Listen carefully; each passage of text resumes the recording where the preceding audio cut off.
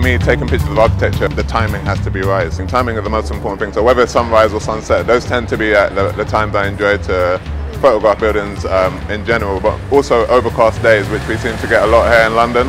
It's exciting because it helps to give that moody atmosphere, and that's kind of what I try to portray in a lot of my shots. It's more so just trying to portray that cinematic vibe in every still, just so it feels like it's like a shot that has a feeling to it.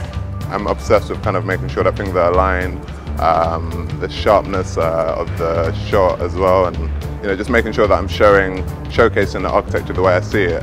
When I got into photography and picked up a camera, that was an opportunity to kind of see for the first time like London architecture, and it was crazy. It was just amazing to see another side to the city, and it was almost like rediscovering London again. So yes, it's always like been a fascination for me, I guess. Because I feel like my photography has always kind of evolved depending on like how people perceived it on social media.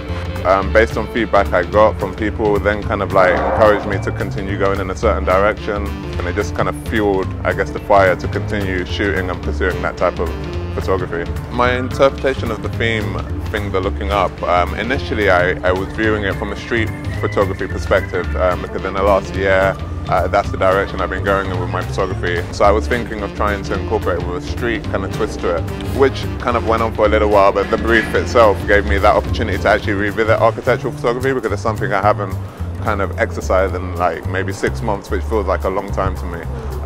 So yeah, it was nice to kind of be able to interpret this brief with just the London architecture again. The audience on Instagram is like so kind of global, and the way a lot of people who are not from here, especially people from the States, like whenever they saw a picture of the gherkin, their reactions were crazy. It was like they just couldn't compute that this was a real thing.